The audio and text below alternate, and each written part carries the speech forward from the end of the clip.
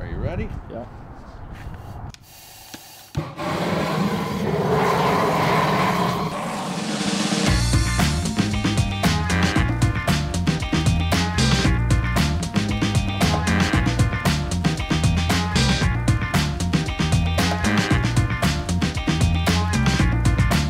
Big game coming up on Sunday. No game day is going to be complete without the proper meal. I'm Dan Bailey, and today we're going to show you how to cook some chili on the big green egg. First thing we need to do is get the green egg up to a temperature of 350 degrees. We're going to run through some things you need for the burger meat, and we're going to start by cutting up 1 white onion and 2 jalapeno peppers. Next, we're going to cut up some vegetables that we're going to add in later. We've got 1 poblano, 4 large bell peppers, 2 jalapeno,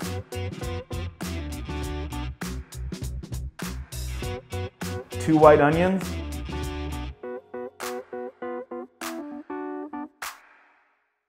and a few cloves of garlic. Now that we're done cutting up the vegetables, we're going to head out and brown the meat. Make sure and grab your favorite chili spices, whatever that's going to be. Today we're going to use dark chili powder and Lucifer. So we're going to burn some of that fat off, drain it out with our 1 onion and 2 jalapenos. So we got the green egg fired up. We went ahead and preheated everything, preheated our pot here. So now we're going to add all of our different ingredients. We got the meat.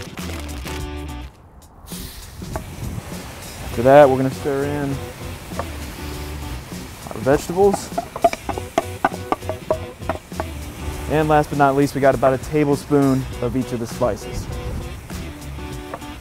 Spread over kind of evenly.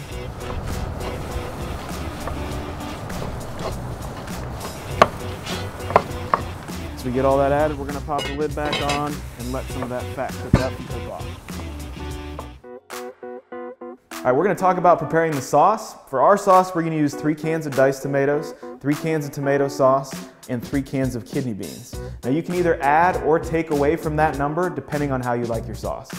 All right, before we take any of our sauce and put it on any heat, we want to make sure that we can strain off some of that extra liquid. So we've got our diced tomatoes and our kidney beans right here, and we're going to strain off that extra liquid, put it in a bowl, get it ready to go out on the chili.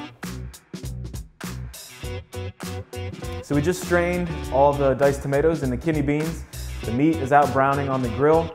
Once that's finished, we're going to combine it all together. So something to keep in mind, this recipe is really for anyone. If you don't have a big green egg, don't worry about it. You can definitely still use your stove, your crock pot.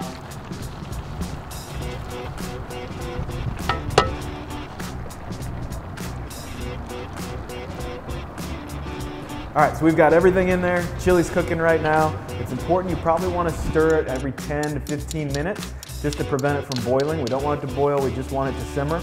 And then towards the end, you're going to pop that top off the lid and let it sit with the top off just so it can thicken up just a little bit and you get a nice hearty chili.